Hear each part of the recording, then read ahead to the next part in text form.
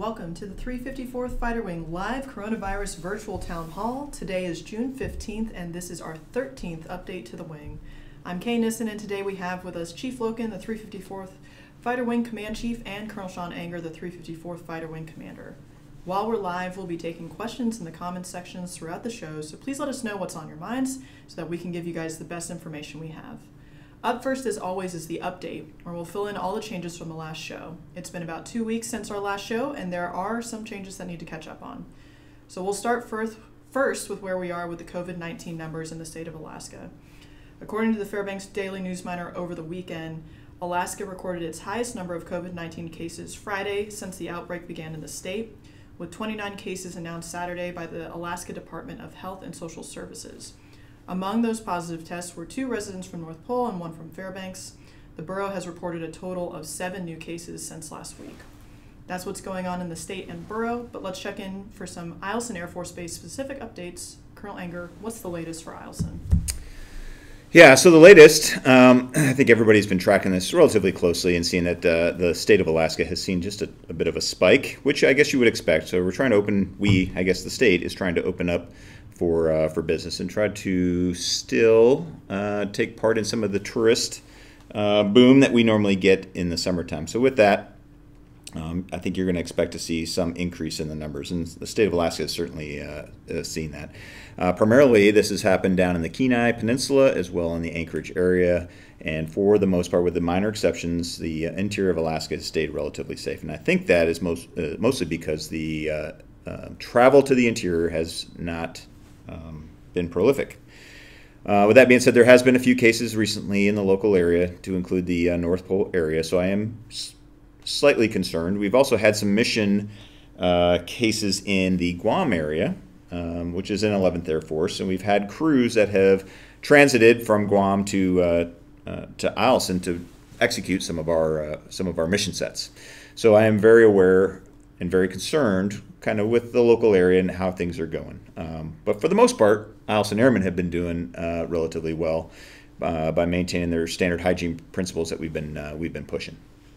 However, we are trying to get things to whatever we consider the new normal. So I would say that for our where we are and where we're executing, we're at pretty close to the norm. So the FSS activities that are open are the ones that will be open for the foreseeable future. We'll continue to make small tweaks to allow us to refine our operations to try to get to the correct risk balance between getting after the things we need to get after, providing quality of life, but while preserving our mission and keeping our airmen and families safe.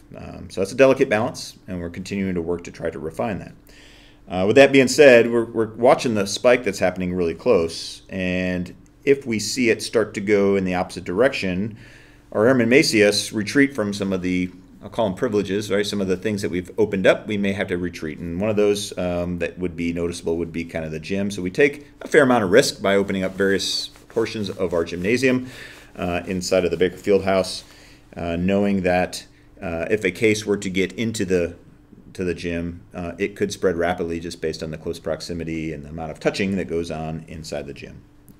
So with that, and I think the Chief will talk a little bit more about that, we need to, especially the airmen that go in and are using the gym routinely, to keep up our hygiene practices in the gym, specifically in places we congregate close together. I think it's just a matter of time personally before an airman comes down with COVID, and my hope is that our general hygiene practices are going to keep it isolated, because the worst case is that airman goes asymptomatic through their entire experience, and the potential for them to share it with other airmen is quite high. And the only way that we can mitigate that case is just by continuing to practice good hygiene practices in our work areas. So I also need our airmen to be exceptionally aware of their personal health, and if they start to feel ill, particularly some of the standard COVID symptoms, loss of smell or taste, elevated temperature, etc., that they need to just go to the med group and get tested. When you're symptomatic, you'll probably get tested. If you're asymptomatic and you're not experiencing any symptoms, the CDC and our policy is still not to test. We don't have enough capacity to kind of widely test the general population, so we're still not there yet. All right, one other thing I'd like to talk about, and I know it's a hot topic, is our leave, TDY, and PCS policy. And it's really not the fighter wing policy. It really is the DoD policy translated down to Indo-PACOM, down to PACAF, and Air Force in general. So there is a change coming, and many of our airmen have seen it through the Army Times, Air Force Times, being passed down from the White House, where they basically said they want to go to a conditions-based process so that some locations can have a little more autonomy on whether they go on leave, and then that's outside the local area. So this is being able to take leave down to the lower 48 and to see family member without it having to go to a 3-star for a waiver based on it being a dire situation. So usually for leave, that was going to meet the emergency leave threshold. There are plenty of good reasons to go visit family in the lower 48 that doesn't meet the emergency leave thresholds, and we want to be able to permit that. But we're not quite there. And so many have seen that there are locations that are considered green, all right? And there's states and regions and countries that are considered green. There is a second piece to that we're waiting for Department of the Air Force to provide us, which is the installation assessment. Okay. And for us, because we're within 50 miles of Wainwright, we're going to be lumped in together, and our 2 installations need to be considered green before we can implement those procedures. I sent a note to all the commanders and the chiefs on the base that talk about what those procedures will look like. And what you can expect is that commanders will have the authority, if you are going from a installation green location, which I'm hoping that Eielson will be, to another green installation, the commanders will have the authority to send them TDY to those locations and also allow them to take leave. Mm-hmm. It'll be a little bit risky because anytime between that approval and the time that airman leaves, that could be turned off if those conditions change and that location is no longer green. Mm-hmm. This will come out in a command directive. It'll be very well detailed, but there will be some amount of risk. So trip insurance in this case is probably wise as we move into this new phase. As it always is. As it always is, yep. Additionally, there's going to be a slight change to how we quarantine when we return. And it will be more of a conditions-based quarantine based on the level of exposure and where you went, where you traveled through, will define the type of quarantine that you will do when you return. And this is for military members. As far as our civilian population, a quarantine policy for the base will remain the same for family members, and for those that are coming onto the base, it's just a strict 2-week. If you've traveled outside the state, 2-week quarantine. For those that don't have a mission-related reason to have what I would call a modified quarantine that we will do case by case with the commanders. So that's kind of what's coming down the pike. I hope this week that the Air Force will provide us the installation listing of where that's at. And that is a function of input that I give, and I do that every week. So on Friday of every week, I make an assessment of our installation, and I push that via website to the Air Force. I have yet just to receive the feedback that we need to get after this change. Once we get that change, you can expect that I'm going to take all the command directives and we're going to rescind them all. And then we're going to put them back out in a bit more concise and an easier to follow and execute layout. But I want to package that all together in one big change. All right. Well, sounds like there's a lot of changes that are potential and at least being discussed. So absolutely. Thank you, sir. You're listening to the 354th Fighter Wing Coronavirus Town Hall. When we come back, we'll be taking your questions, so please drop some in the actual comments section, and we'll be back right after this.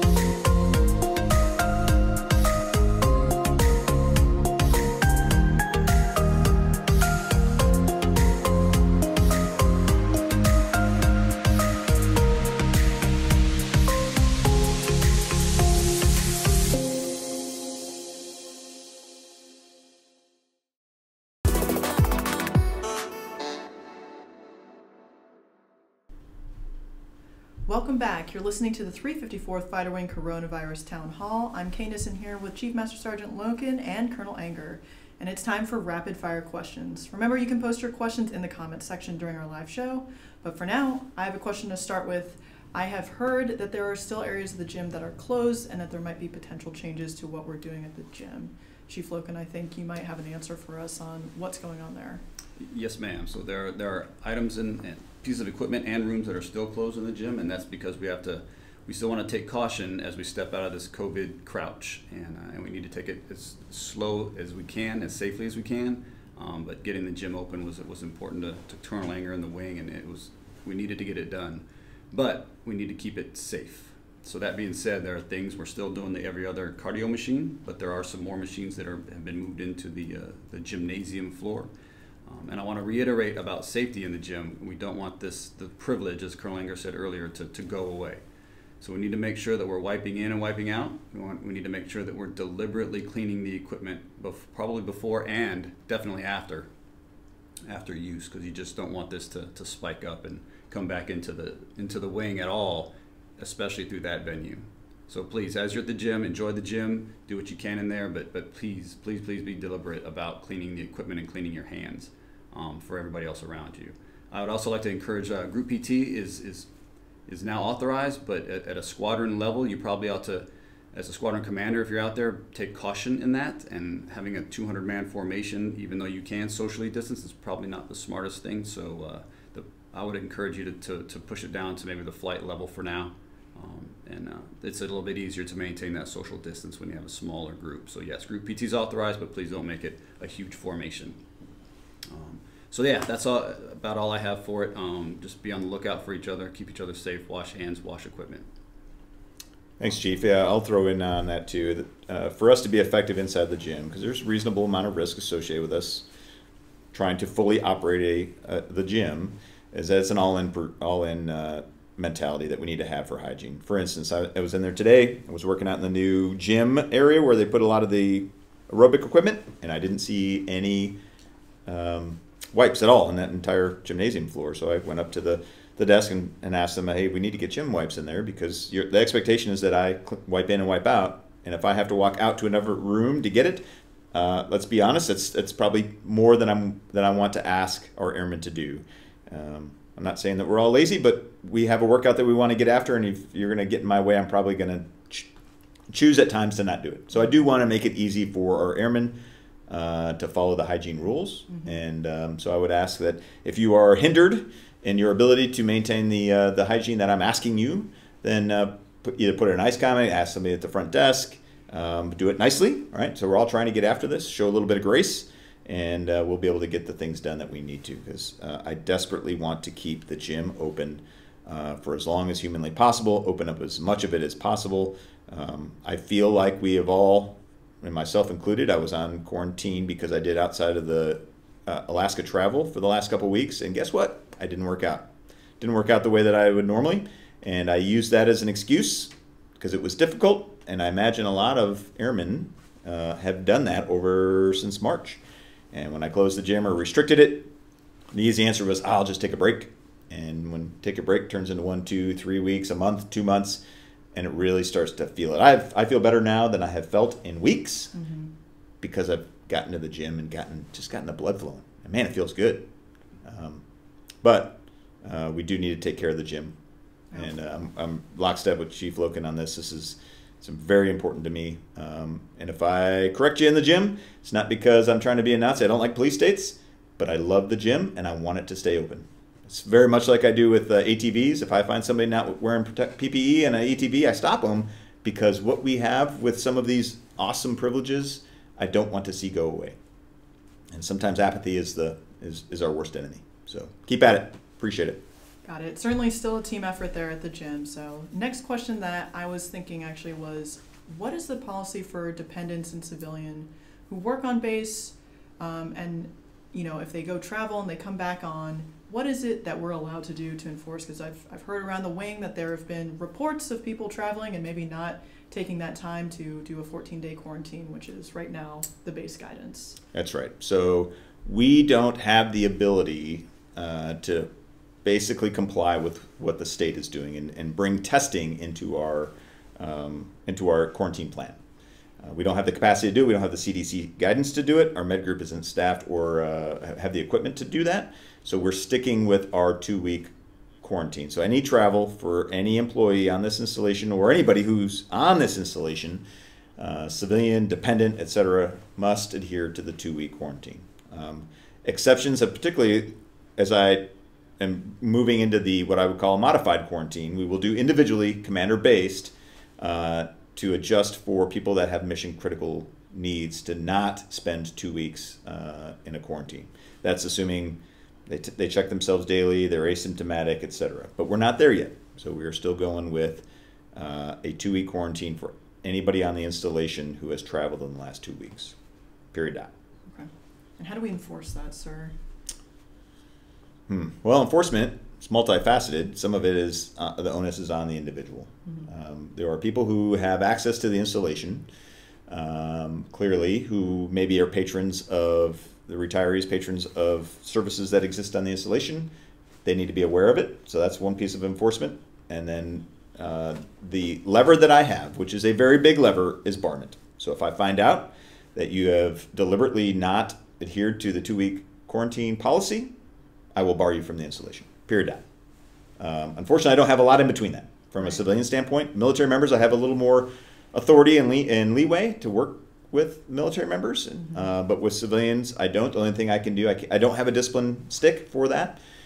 All I have is barment, which is a heavy stick. So I would really what I do is I implore our retirees and civilians, dependents on the installation, to please adhere to the command directives and the quarantine procedures. It's for the better of the base, the population, and the mission. And we do look after changes and try to update them as often as we can to accept just the right amount of risk in the current conditions. So I promise we're doing the best we can. Right. So we actually are receiving 3 questions right now that are all about the same thing. So Devin Snorick asking about family members visiting and staying on base. Bo Fritz asking about new guidance yet for families visiting from out of state and getting visitor passes. And Scott Farrell, any word on when Trusted Traveler will be back? So I think all of these questions, sir, are just dealing with base access in general. So have there been any changes to base access? No, and I don't anticipate there being any change to base access. So right now, if you want to bring a visitor who doesn't have base privileges on an installation, it requires a visitor pass. Visitor passes are authorized if approved by squadron commanders. So we have pushed this waiver authority to squadron commanders. Now, if I was going to have my family come up to visit, that would be a pretty high bar to convince my commander that they're going to come onto the installation and quarantine for 2 weeks. And I'm not going to have the level of contact that I would probably want to have if they come to visit.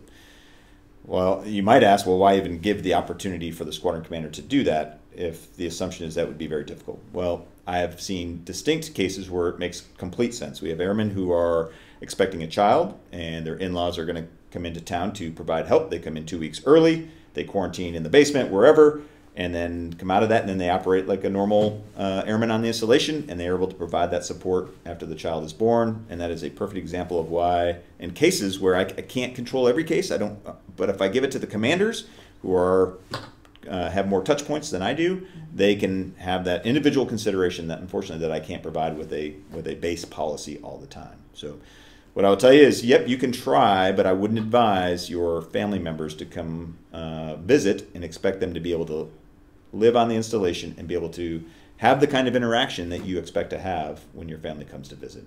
Now, if they want to stay off the installation, adhere to the state policies for quarantine when you come into the state. That's up to you on how you execute that. Right. Okay. So good notes for that. I know a lot of people have been asking that question. It's unfortunately not the answer I think people want to hear, but it's really, at this point, the right thing for our installation. Right. Okay, we're going to take a quick break, and when we come back, we'll be taking some more questions. I see a few more popping in. Thanks for tuning in, and we'll be right back after this.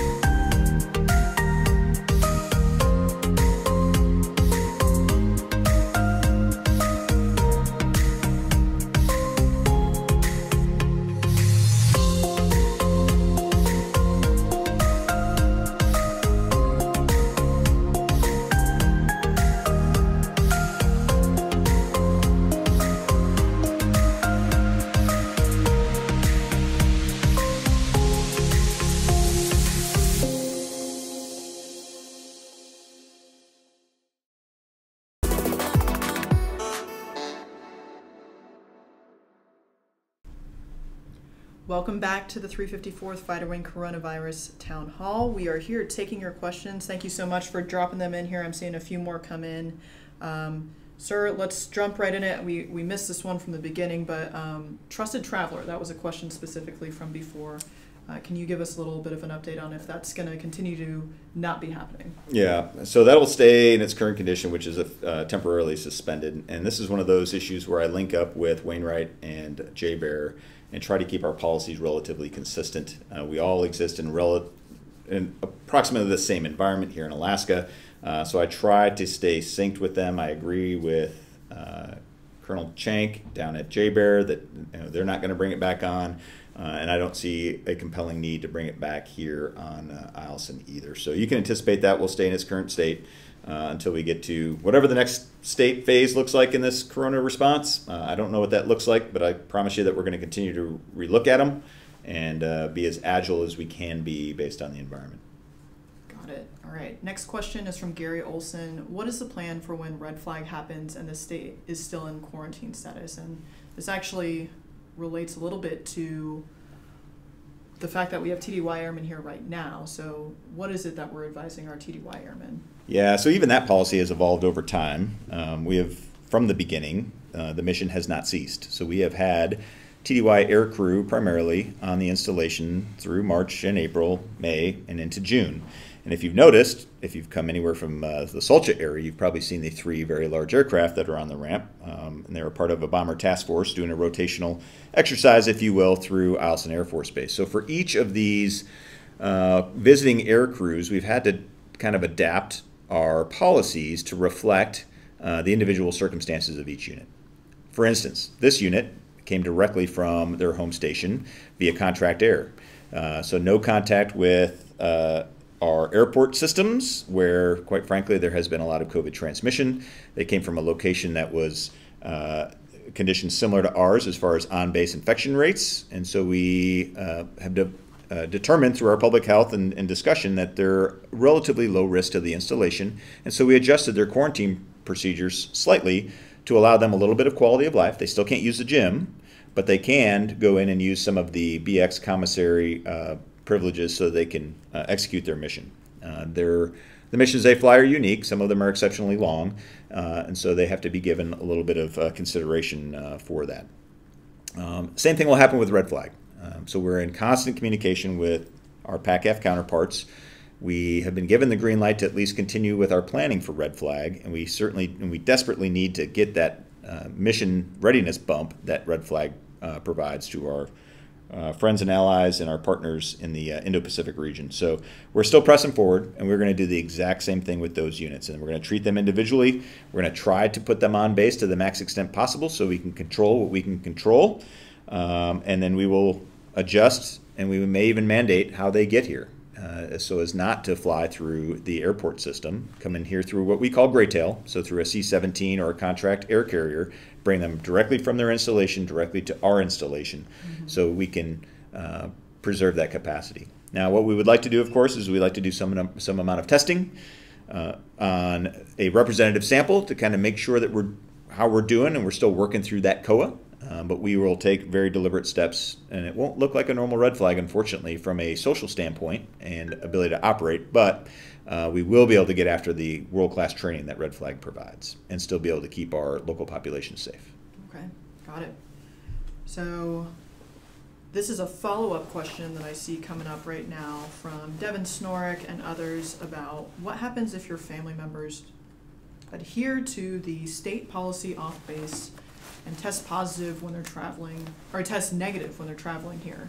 Is that enforcement of 14 days not able to come to the base still intact? Absolutely, yeah. If you're not going to do a 14-day quarantine, you have to stay off the installation period down. Okay. If you testing doesn't matter. Testing does not matter. Again, this is more of I don't have the ability to really control that, and I can't quantify where that testing was done. I just don't have the capacity to track that. So. Great, sir. So we're going to take a quick break here, and when we come back, we're going to be doing some last words. Stay tuned.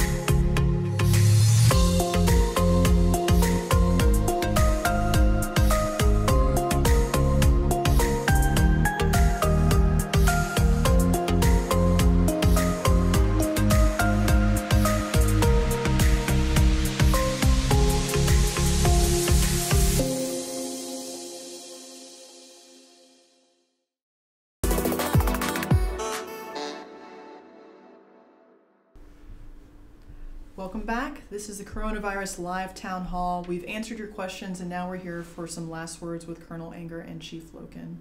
So Chief Loken, I'll let you start with any last thoughts you might have for listeners today.